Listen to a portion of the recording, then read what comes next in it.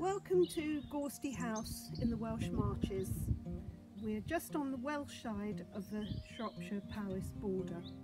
We open for the National Garden Scheme usually in late spring, early summer for the herbaceous borders, but more recently we're starting opening at this time of year for the spring bulbs, spring flowers and daffodils. We have thousands of daffodils. The first year we were here, this area was just grass, just long grass.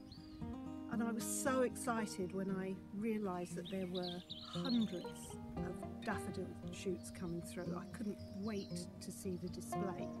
Can you imagine how disappointed I was when that first year about 80% of the daffodils came up blind.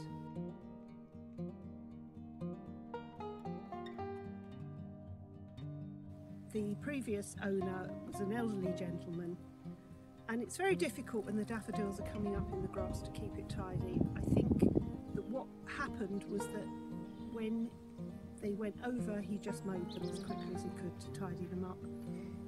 And the effect of that is that the bulbs were not getting fed. They need the leaves left on to feed the bulb for the following year.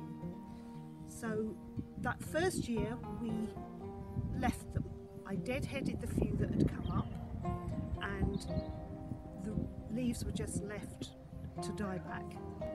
And the following year, most of them flowered. They came back and most of them flowered. It was wonderful.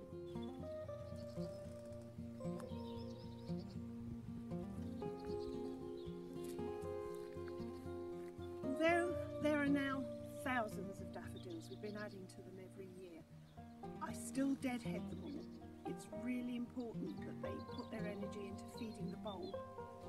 So that's my job this time of the year, is to go through them all, just an hour a day, and deadhead. It's very therapeutic.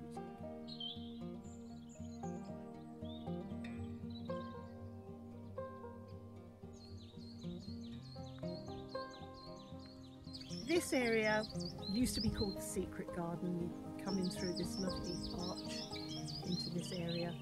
It's now called the Rabbit Garden because that is what really thrives down here.